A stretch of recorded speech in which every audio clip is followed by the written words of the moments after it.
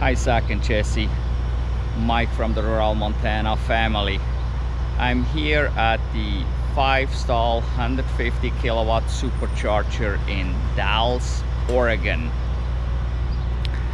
You can see here it's got 5 stalls. They're labeled 1A, 2A, 3A, and then 1B and 2B. I'm not positive which ones are paired here. Never seen this setup before.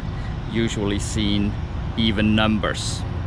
The supercharger is easy to get to. The Interstate is just right over there. It's a little tucked in, somewhat hidden in here, but not bad to find. There is a pet area right behind here, so you could walk your dog if you have a dog with you. And also behind us there is that Chevron gas station that has a convenience store.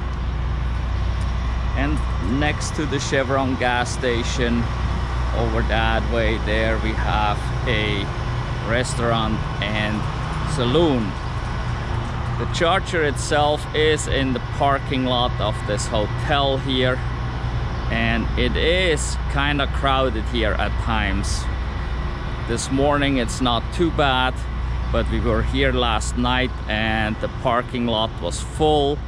The supercharger was super busy, and we got a message to only charge to 80%, which barely gets us to the next supercharger, as we are driving this 2013 Model S with 192,000 miles on it, and we need basically 100% to safely make it to the next supercharger. In any event, it's pretty noisy around here. It is kinda an industrial area. The Interstate right behind us makes a lot of noise.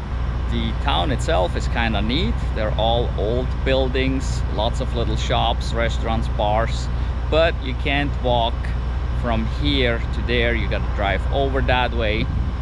There's also lots more EV charging in this town. There are quite a few level 2 chargers, and we actually picked up some dinner last night and went over to the Lewis and Clark Festival Park, and we charged there for free last night, so that was super cool.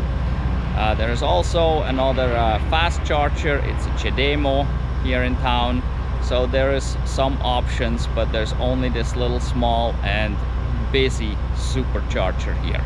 Because of this being kind of noisy around here and really not too much to do, I think I would rate this only a 6 out of 10. Now you know.